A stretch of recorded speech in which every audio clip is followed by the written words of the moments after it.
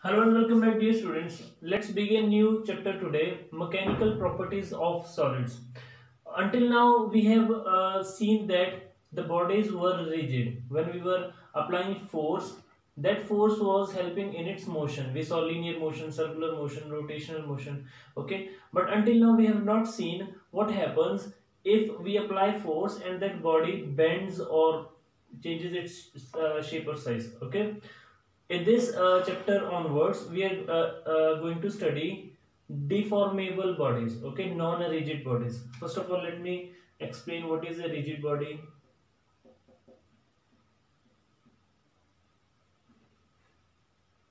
The body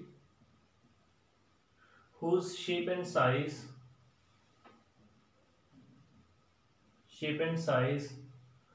does not change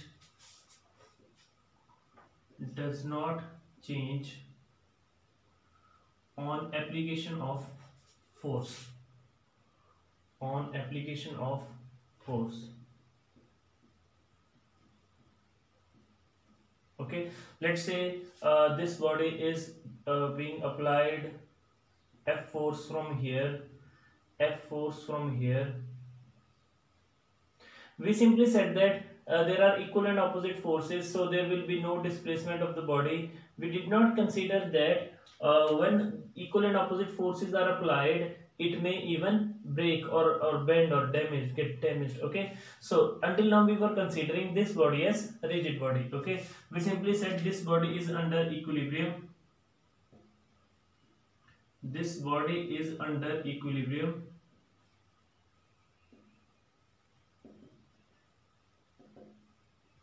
We did not consider that this body may get damaged.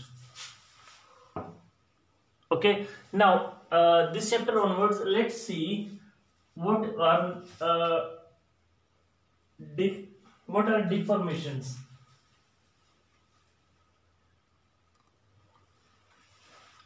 At atomic level, we know that atoms are not immediately connected to each other. There is some separation between atoms. Okay, molecular spacing or atomic spacing.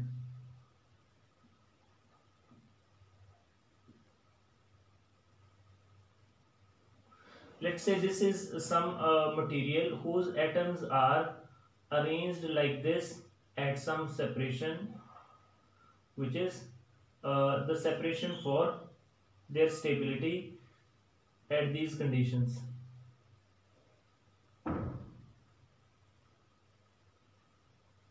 Okay, this is molecular spacing. We can even study the bigger lattice.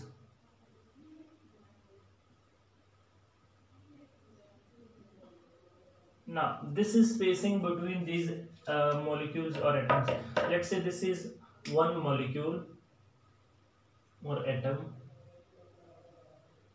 one atom,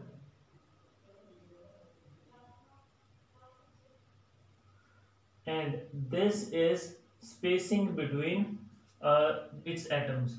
Okay, this is interatomic space.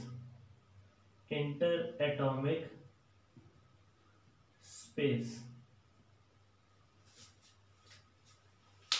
Let me see if it is visible. Yes. So at normal conditions, there is some interatomic space. If we try to compress this body, okay, if we will try to compress this body by applying external force from outside, then interatomic forces will try to push it back. Okay, so what are external deforming force?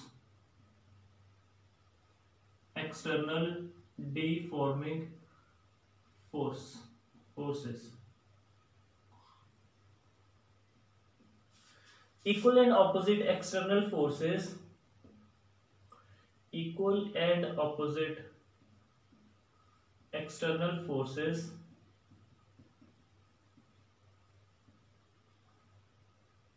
which try to change the interatomic interatomic or intermolecular spacing of atoms of a material of a body. Okay, these are external deforming forces. Okay, whenever we apply external deforming forces, restoring forces are developed. Okay, let's see what are restoring forces.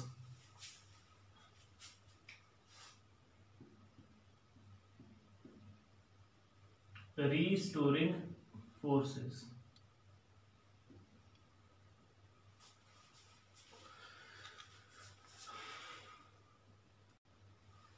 Restoring forces are interatomic forces which try to oppose the external forces. Okay, when we are applying some force on it, external force I am applying to change its shape and size, then in these bonds there will be interatomic. You know, there are several types of interatomic forces: van der Waals forces, ionic bonds, covalent bonds. Okay, those are forces, they will try to prevent its change in this length, interatomic spaces.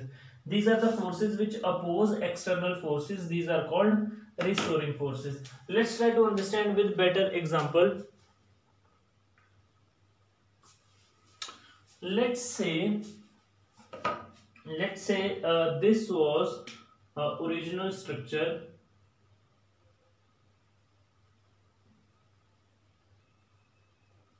with this much spacing,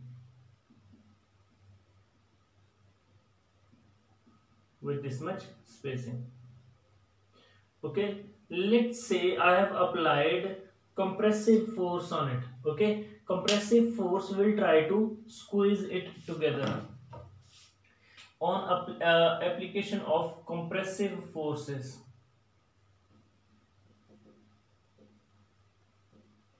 so what did compressive forces do? They have brought them closer.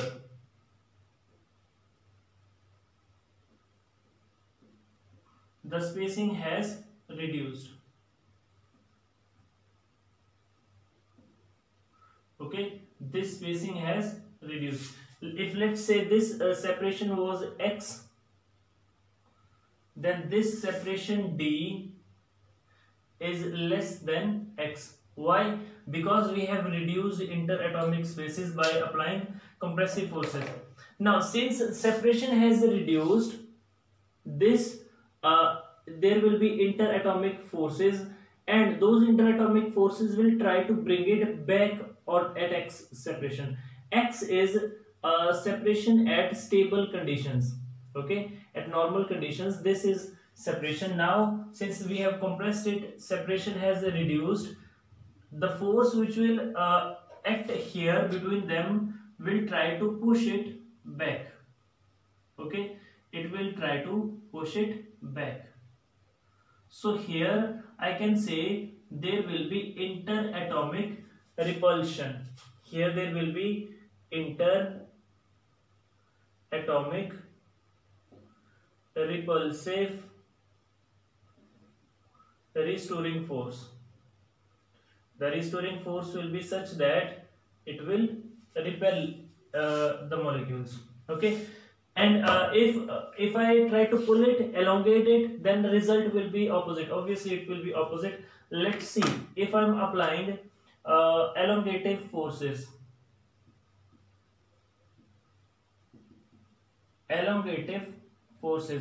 If I'm applying force such that the separation between them has increased. Okay, I have elongated this, the separation has increased. Let's say the structure has become something like this.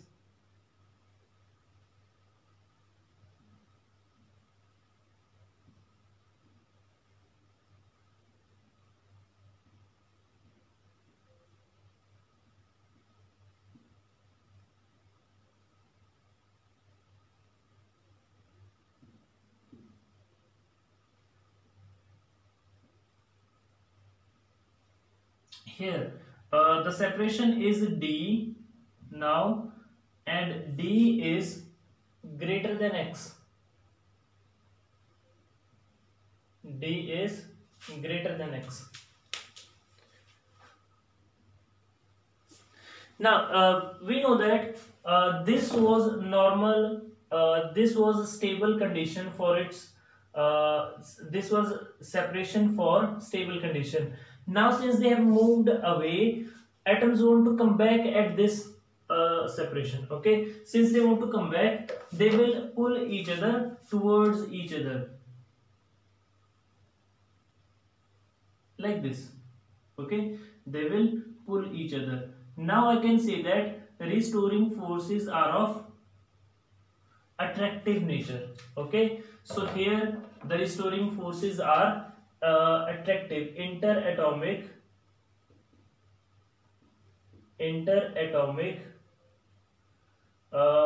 attractive restoring force. In all these atoms there will be interatomic attractive restoring force. Now as you know that we are talking about two different forces here, one which is external force and one which is restoring force. Okay, so there is external force which is trying to compress it or elongate it. These are external compressive forces, external elongative forces. Okay, and then there are internal forces, interatomic restoring force, on different objects we may apply same compressive or elongative force. So even if external force is same, this result will not be same. For example, let me give you an example. Let's say I'm trying let's say I'm applying force on these two markers, or on this highlighter I'm applying force, and on this pen I'm applying force like this. Okay, I'm trying to elongate it. Or since these two are different material, this is plastic, this is a glass. So when I will, this may be more brittle, so this may break suddenly, and this since this is plastic, it will not break suddenly and it will be able to bend to a lot of extent. Okay, so interatomic restoring forces are properties of material. Okay, is it plastic, is it glass or steel or copper, and these forces, external forces, depend on external agent who is trying to deform them.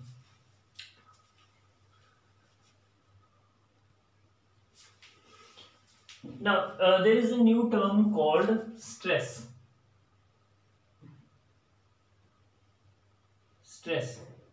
Stress is equal to restoring force upon area. Okay, it is of several types of stress.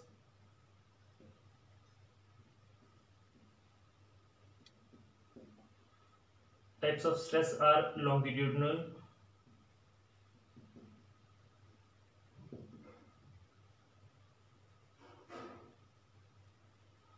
volumetric is also called hydraulic. Okay, and third type is shear stress. So what are these types of stress? It depends on the type of deformation. Okay, type of stress depends on types of deformation. Longitudinal is further of two types: compressive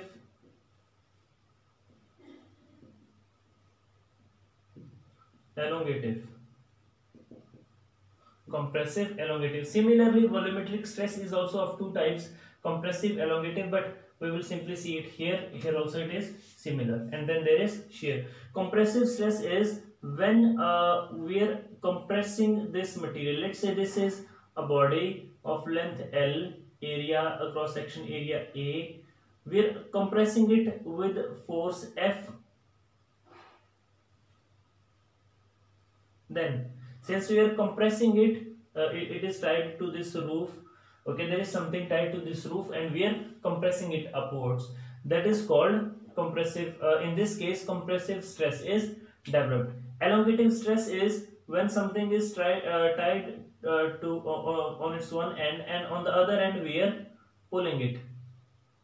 Okay, since this will lead to elongation, this case is the stress developed in this case is called elongative longitudinal stress.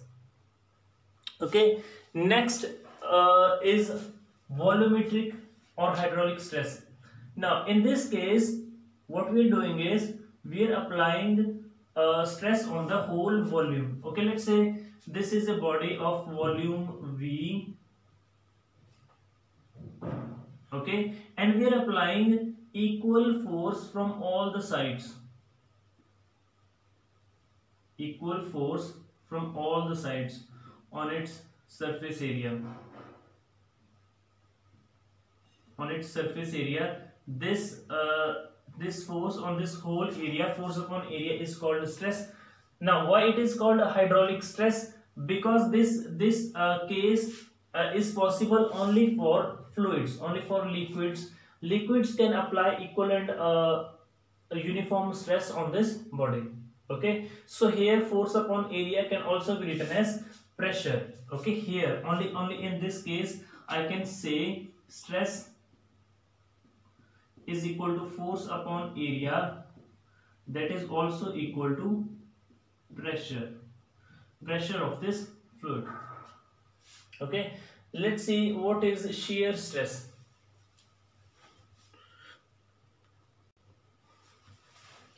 I have noticed that when I am writing here it appears a little later, so I am going to explain again. On this body, if I am applying force F uniformly everywhere, then that force upon area is called volumetric stress or hydraulic stress. And since it is possible only for liquids, it is also called hydraulic stress, or it is also called pressure. Force upon area is also called pressure. Shear stress, when I am trying to change the shape of the body.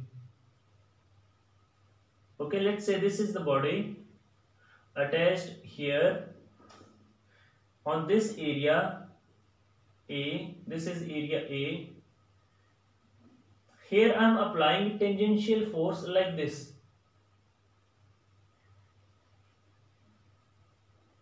Tangential force, okay? Tangential force.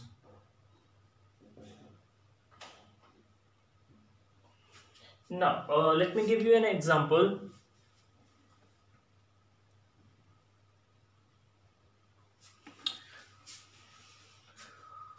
Okay, this was compressive stress. Like this, I am compressing. This is elongative stress. I am pulling it like this. Hydraulic stress is pressure. If it is placed in liquid, the liquid will apply equal force from all the sides. That is hydraulic stress. Okay, shear stress is something like this. On its surface, I am applying tangential force. So what happens with the tangential force? I am changing the shape. Okay, so it's these sides do not remain vertical, they become slanted. Okay, so this type of stress which is developed here is called shear stress. Okay,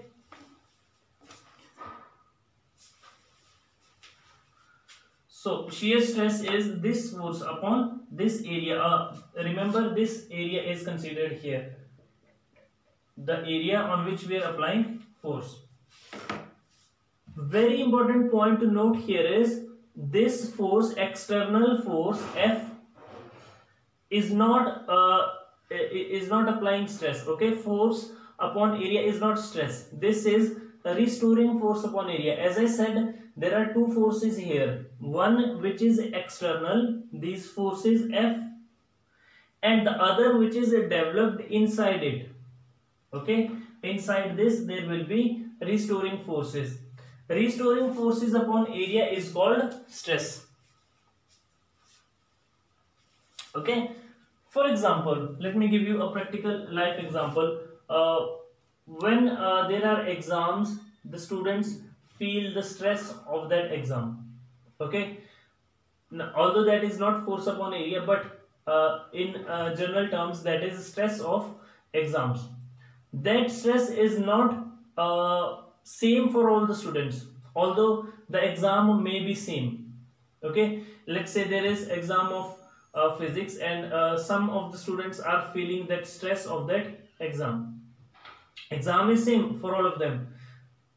Now that exam is external force. Okay, external, not the restoring, that is external force, and the reaction of students is different because their internal restoring force is different. Okay, some of the students might be already prepared for exam, they will feel less stress, and some of them may not be prepared for exam, they will feel more stress. So external factor, exam is not the reason for stress. Exam is not the reason. Their own preparation for that exam is the reason for stress. Okay, I hope you can understand. Exam आने वाला है, exam की वजह से stress नहीं है. Stress किसको है? जिसकी प्रेपरेशन नहीं है उसको स्ट्रेस है. Okay, similarly external force F is not the reason for stress. What is their restoring force of these metals, of this material? What is their internal force is the reason for stress. Okay, and here stress is preventing their change in shape and size. Okay, if there is stress, it means they will not change their shape or size. If there is no stress, it means there is no restoring force. It will simply elongate or change its shape and size. Okay, for example, if it is a steel rod, okay, let's say this is metallic ring. Now there is a lot of stress in it. I cannot change its shape and size because there are very strong restoring forces inside it. However, if it was made up of clay, then I could easily change its shape or size by applying very little force. Why? Because if it is made up of clay, then there are very little weak restoring forces. Okay, since restoring forces are the reason of stress, since clay has very weak restoring forces, there will be very little stress, and then its shape and size will change very easily. Okay, let's see next definition. The next definition is strain. Strain is change in configuration. Configuration is shape or size. Okay, change in configuration divided by original configuration.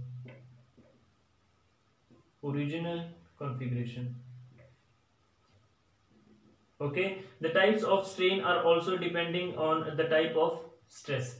For longitudinal stress, there is change in length. So here strain in these cases, strain is equal to, in these cases, strain is equal to change in length delta L by L. Okay, so this is longitudinal strain. Okay, this is longitudinal strain. Longitudinal strain can also be compressive longitudinal strain or elongative. Here delta L, the length will decrease, delta L inwards, and here length will increase, so delta L will be downwards. Okay, here there will be elongation, here there will be compression. So strain is equal to change in length upon length. Here since the volume will change, the volume will increase or decrease depending on the pressure is more outside or inside. If the pressure is more outside, the volume will decrease.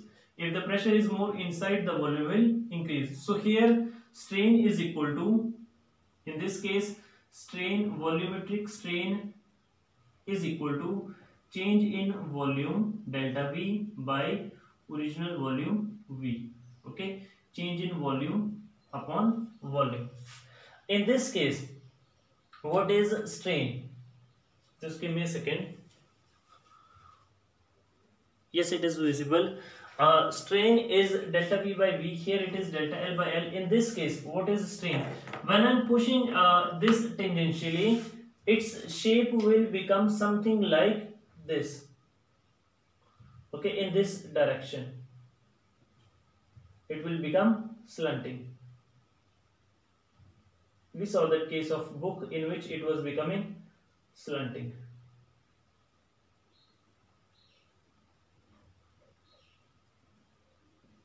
By application of force in this direction, its shape was changing. This is the angle by which it is bending, theta.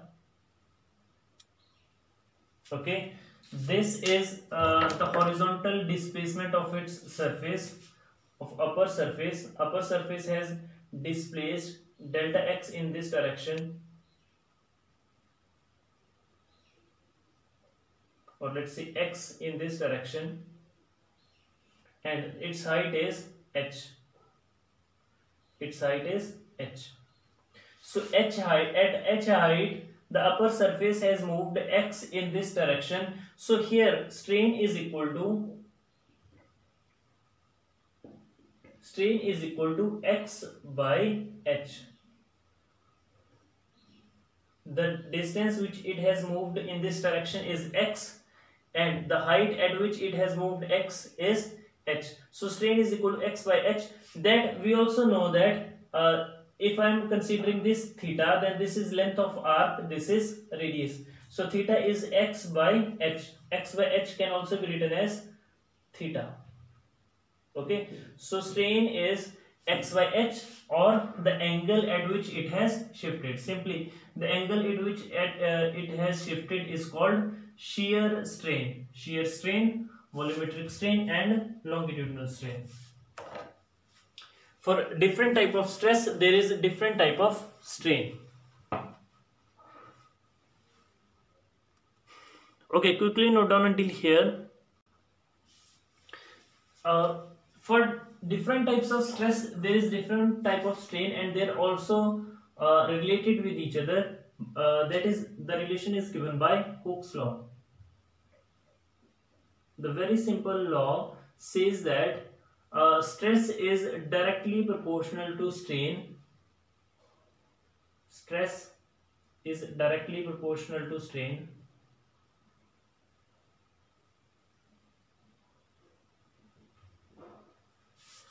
Proportional to strain within elastic limit of the body. Limit of the body. What is elastic? Let's see. And here he has said stress is directly proportional to strain. Now strain is directly proportional to stress, or stress is directly proportional to strain. These are not same things. Let me explain one. First I will apply external force. Okay, first I will apply external force. External force is not the reason of stress.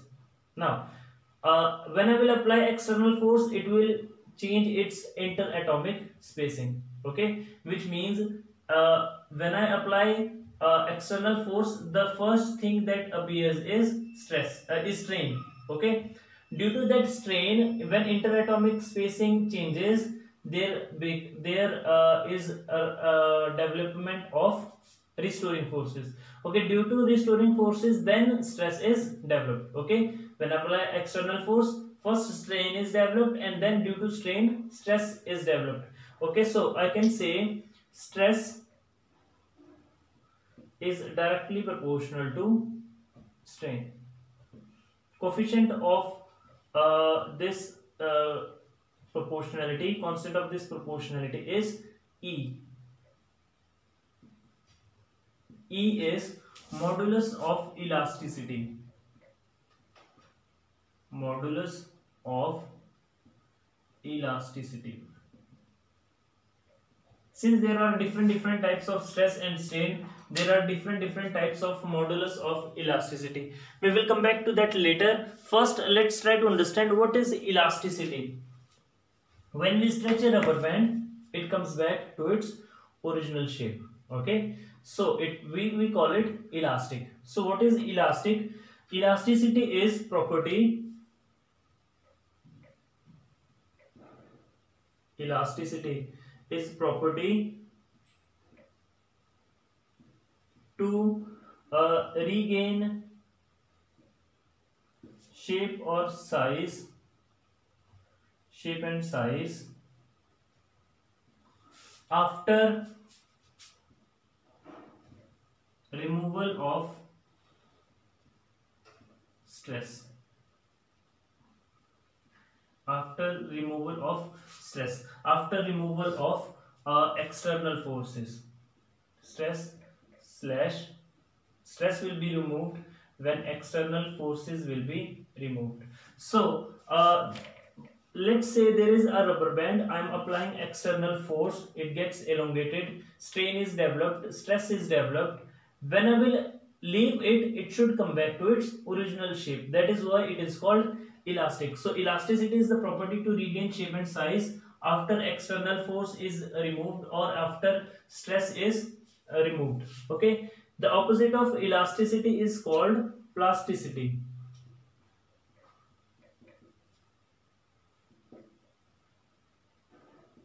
Another definition of elasticity is the property to oppose change in shape and size. Okay, so I am going to write it here. or property to oppose change in shape and size.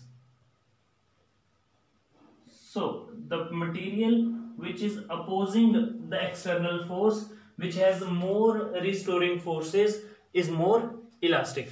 Okay, for example, a rubber band, when I'm pulling it, restoring forces are developed, it is called elastic material. Okay, property to oppose change in shape and size is called its elasticity. Plasticity is the property to not oppose a change in shape and size, opposite of this, or property to not regain shape and size after removal of stress and external force. For example, clay.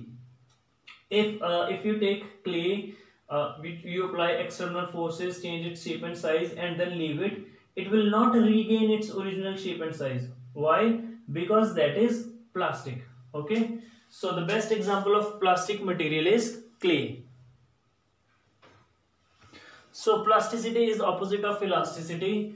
Property to not regain shape and size after removal of stress, or property to not oppose change in shape and size is called plasticity. So here example is rubber,